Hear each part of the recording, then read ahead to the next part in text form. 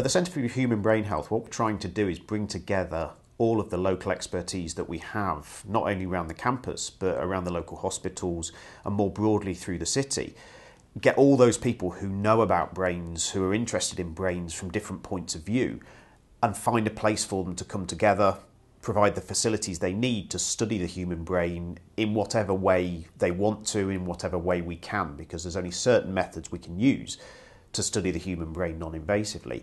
We have a new 3 Tesla Siemens Prisma MRI scanner, and we have a number of different EEG systems that can be used to measure the electrical brain activity. We have a near-infrared spectroscopy system, which is one of only 2 in the world, I think. It's a lot more detailed than many other systems.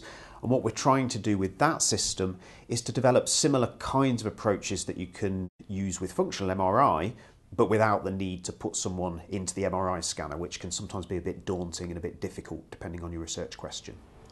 So one of the big advantages of the Center for Human Brain Health is that we have different kind of tools under the same roof. That means that, for instance, the MEG that you see behind me, that technique we can integrate with other techniques, that being MRI and TMS and the other different kind of recording modalities.